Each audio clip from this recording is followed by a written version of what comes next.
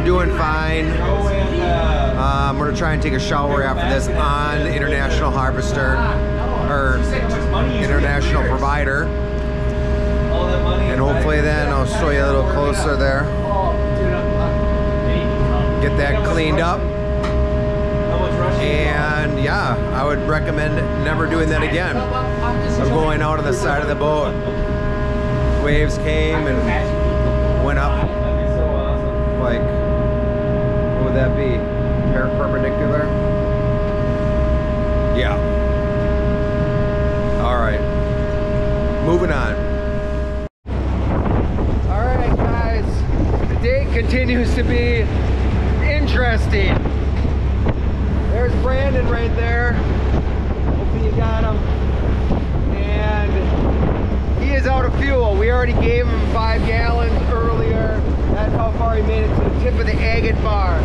So what we're gonna do is, the water's going down. We just went to try and tow him off. It's not gonna work, we can't get in. So we're gonna go unload, get fuel, then we're gonna come back, we'll get as close as we can to the agate bar. Probably go drive for a little bit, and then we'll walk it over to him. Oh, very interesting. So you gotta know where your fuel is at when you go fishing. Otherwise you might run out. That goes with your boat or your car or whatever. Know where your fuel's at. So I guess since I got you outside, our door here keeps flying open. I think it's the wind coming on the outside here that keeps opening up, and then the pressure builds up. Let me show you one of the holes here. Oh, there it is. They're all full, every one. So we're guessing anywhere between 95 and 10,000 is on here. We'll see. And yeah, we had like, I don't know, 40-mile-an-hour winds or whatever, but everything's intact. We do have a little net to fix, not much, just you don't want to be fixing, you want to be sleeping. I want to crawl in bed right now, but I gotta have this looked at too. So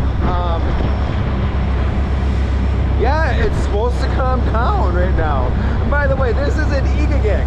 This is not the Noosh where it's expected 10 and 12 footers, and that's what we had here today during the fishing time. So maybe lastly I'll say before I shut this off for now is I don't maybe recommend when you got 10 and 12 footers you walk around the side. I'll try and get you the picture there.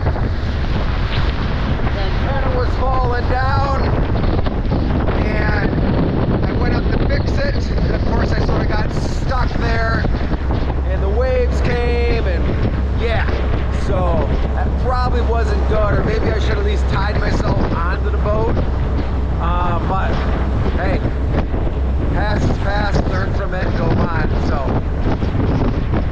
I think a half a day or one more day of this wind, and then it's supposed to calm down some. So all right, continuing back on to delivery.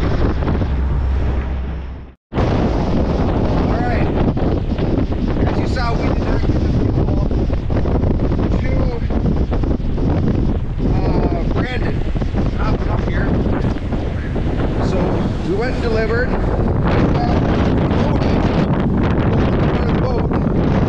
And there goes Thor. Thor! More left! Walk the land! Walking over that. I'm drifting that way because of the tide. More left, buddy! Left!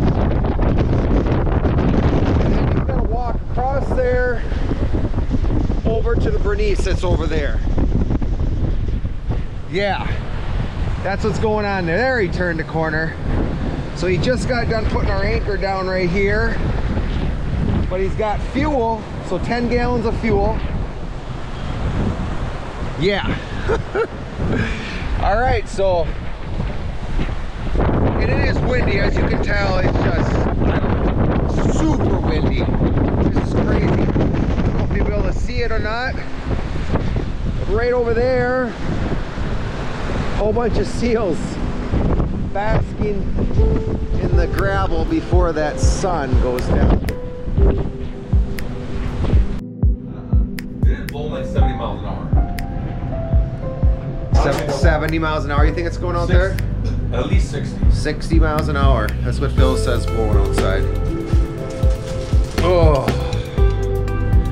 Should make for an interesting evening, but now it's time to get some snooze.